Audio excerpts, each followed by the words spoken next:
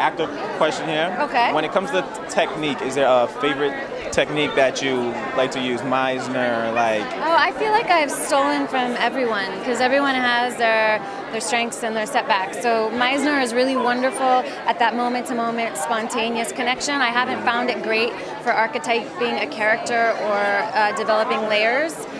While I feel like Stanislavski is excellent for that, or even Strasberg. So my advice to young actors out there is to beg, borrow, steal from everywhere. I've heard that before as well. Okay, Angela, your character, season 6.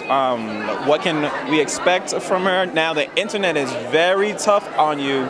Do you pay attention to the internet? I know I just asked 2 questions in one, but go ahead.